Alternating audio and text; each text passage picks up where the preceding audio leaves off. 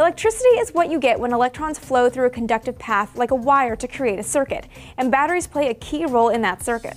A typical household battery, like a AA battery, has three basic parts: the negatively charged anode, the positively charged cathode, and the electrolyte typically containing sulfuric acid and water that sits between them.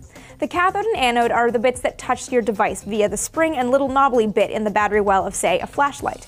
They're the pieces that close the electrical circuit. The chemical reaction inside a battery causes a buildup of electrons at the anode, which causes a difference in electrical charge between the anode and the cathode.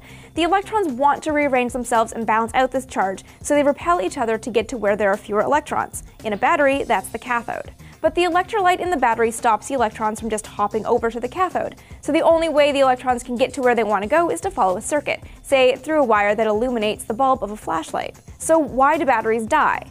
The electrochemical process within a battery actually changes the anode and cathode to the point where they stop supplying electrons. When there are no more electrons, there's no more power in the battery. Rechargeable batteries work by changing the direction of the flow of electrons. The electrochemical process happens in reverse, restoring the anode and cathode to their original states and the battery to full power. And here's the big question. Why exactly can't you throw a non-rechargeable battery away once it's dead?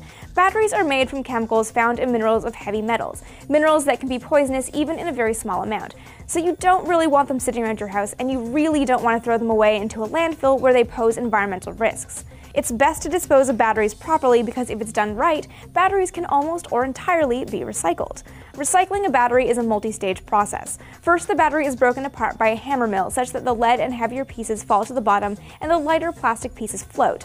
The plastic pieces are washed, dried, and sent to a plastic recycler. The lead parts are cleaned and heated in a smelting furnace until it is molten.